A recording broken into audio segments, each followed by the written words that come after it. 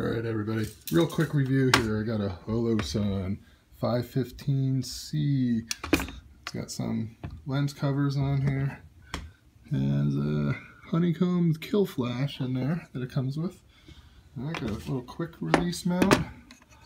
Real simple, pop this thing off and it's off.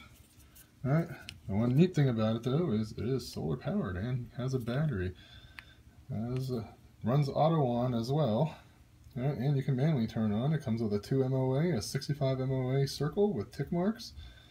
If you switch to, oh yeah, it does its auto dimming and everything. So less light, it'll dim. More light, it'll brighten up so you can see automatically.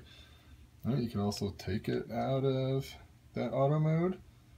Go to manual. You can control now how bright you want that thing to be. What else you can do when you're in manual is you can change it from that dot with a circle to just a dot. Go back. There you go. I'm going to go back to auto mode and have that thing running. There you go. It's automatic right there. It's dimming because I have my finger over that thing. The other thing, neat little things, the little adjustment turret covers and stuff have these little notches like a screwdriver. You can flip them things around to turn turrets in there to make your adjustments. That's a pretty neat sight. Also comes with a high riser for ARs, this one for AKs, and has an industry standard, the Trigicon type, the T1 type mounts they call them. So, yep, pretty good deal for this thing. I want to test it out. I want to try to run this thing. Alright everybody, have fun.